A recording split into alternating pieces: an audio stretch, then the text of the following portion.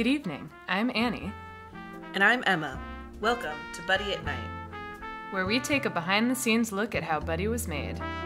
For Buddy's shirt, we draped it over his finished body pod to make sure we could accommodate his unique shape. We added gussets and faked the plackets and cuffs in order to make him always look dressed and ready to go. In order to cover all of the layers underneath smoothly, we flatlined the shirting with medium weight muslin. This gave it the weight to match his scale. Buddy's pants were draped over his body pod. Normally, pants are made up of 4 large pieces, but because of his exaggerated shape, we had to add seams to get the pants to fit the body properly. It took about 4 versions to get the pattern right.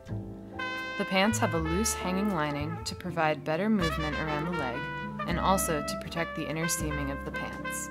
We also created ankles so that as the pants lifted, with each step the actor's ankle wouldn't be visible. These were the foam from the body pod cut in an 8-inch strip that was glued in a circle. It was then covered with pieces of an argyle sweater so that it looked like he was wearing socks for his larger-than-life shoes.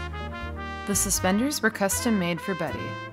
We patterned leather pieces for the loop attachments, bought ribbon, and painted it to the right color for the straps, and attached them to the pants with buttons, just like real suspenders. We used barrettes to create the sliders because the suspenders needed to be larger than average. The final piece was an oversized tie. We took an existing tie pattern and enlarged it 250% and exaggerated the width. It was finished traditionally and then rigged onto the shirt so that it snaps on under his collar. And that's how Buddy gets dressed.